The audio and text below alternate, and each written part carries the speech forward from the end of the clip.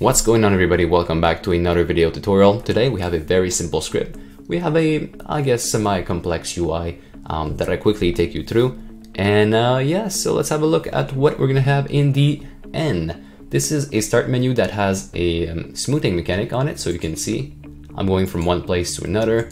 Now it doesn't matter where you place your thing because the script actually records that at the beginning. So if my option menu, which is down here, and it's empty, or if it's my shop, if they're like all the way there, it doesn't matter because my script will actually remember and take us all the way over there. So you can create your pages in any kind of order you want. You just press on the button, it goes there. Right now I don't have smoothing enabled, so if I go here, enable smoothing again, and it looks a little bit like that. So guys, this is what we'll be doing today.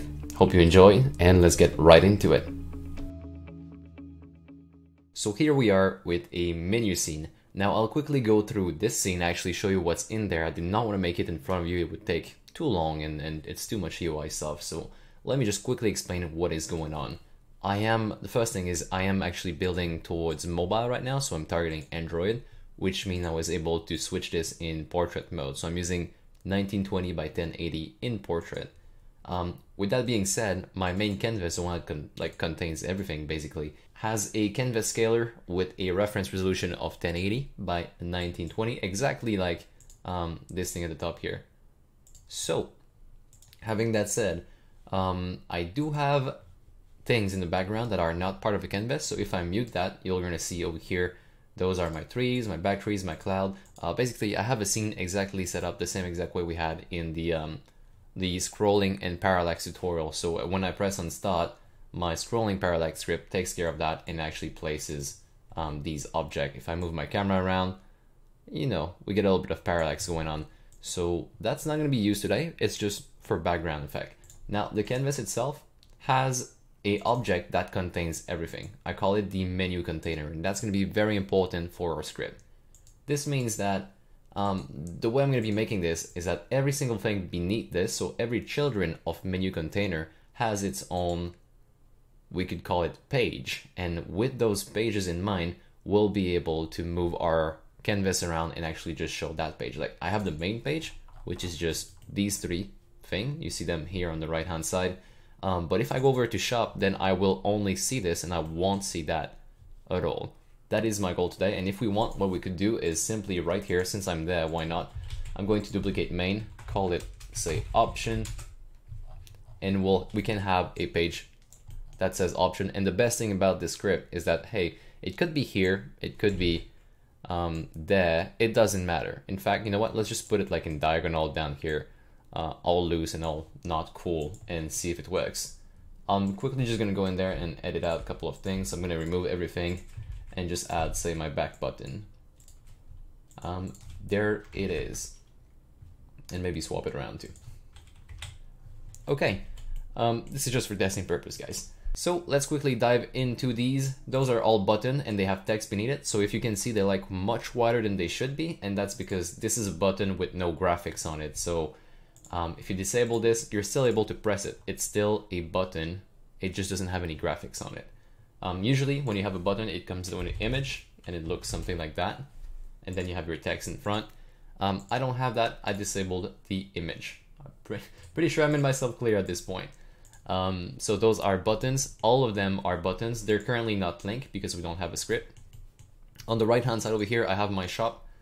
Inside of my shop, I have a shop container with a bunch of items. They're all being ordered with a grid layout, so I can add them as much as I want, and they're going to be placed properly. And on top of my shop, I of course have a back button, which is the same concept as down here. So without further ado, let's create a script that's going to control our whole thing. And before that, I will create an object, call it menu controller. And that is my object, my empty object right now that will control everything. So I have a script down here called start menu. I'll drag and drop this on top. This script will be handed out in a package, so if you want it, you can find it in the package. It's not a very long one, it's actually quite a small one, but you'll see the logic behind it. I also want to hand out the scene, that's why I'm making a package today. So having that said, let's see, what do we need exactly in here? We are going to need a reference first. That reference is going to be the menu container. Where exactly is our menu container. So we'll need the menu container to know exactly which object should we scan for our children, and then where are we supposed to position our camera if we go to these menus. Well, a little bit more on that in a second. I'm going to go down here and declare a private vector3 at the same time. That's going to be a private vector3 array. Actually, there's going to be multiple one of menu positions. What is this? That's going to be the position, the initial position of all the menus in your scene.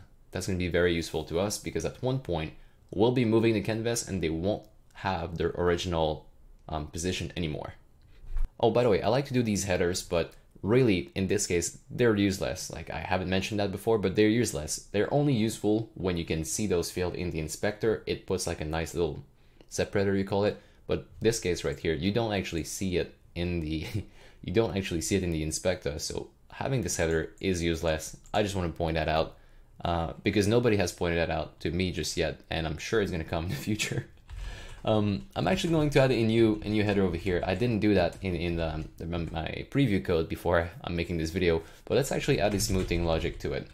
So I went ahead and I declare myself a smooth boolean and also a smooth speed, just in case we wanna scroll our camera over time and not just like snap it exactly where it should be.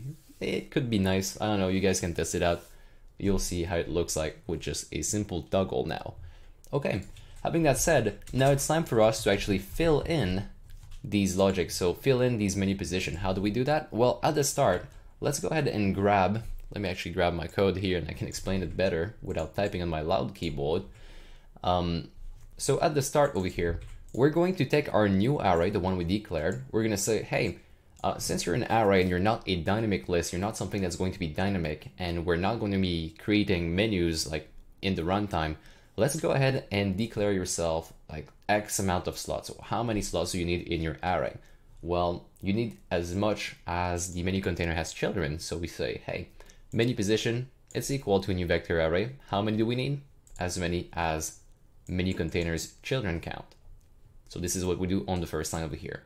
And then what I do is I get the half screen. So how big is your screen? And then we're going to divide that by 2. Because the way it's going to work, it's not going to center your camera on top of the right menu. It's going to put it in the bottom left corner, because that's where the actual coordinate starts. So the anchoring is kind of weird on a canvas, and that's what I do over here to overcome that. But I am not 100% sure. I think we can get around that if we actually set a different pivot point. Let's try it with it, and then I'll try and work some magic. So let's see, what do we have here? Menu transform.length.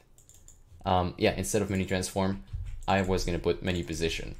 So what we're doing right here is we're going through all the children's of menu container, and then we're taking their position and we're reducing that by half screen. And that's going to be, we're basically just filling our array basically. So now we have all the information we need to make this work. However, we don't have any trigger. We don't have any public function that calls this. We don't have anything to trigger or logic. So let's go ahead and declare ourselves public void move menu. That's what we'll be calling when we click on buttons. And yeah, that's what we'll be calling pretty much all the time if we want to move to a different menu. How are we going to do that? Well, I'm going to give in a ID. So if we put, say, well, if the first children of your menu container is the start menu, the initial one, then that's ID 0. If the second one is shop, that's ID 1. And of course, that takes a little bit of you need to remember that, and of course, when you test it out, you'll see it. So, what do we do over here? Well, we say, we could say that the desired position, because right now we don't have any desired position. Let's go here, private vector3, desired position. I'm thinking about my smoothing, that's why I'm a bit late on that. And that would be equal to minus menu position at the index ID.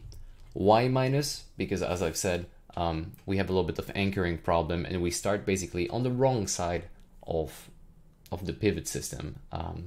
You'll see that my gizmo right now is right in the center, and that's not necessarily what you need. You'll have to experiment a little bit with anchors before you know.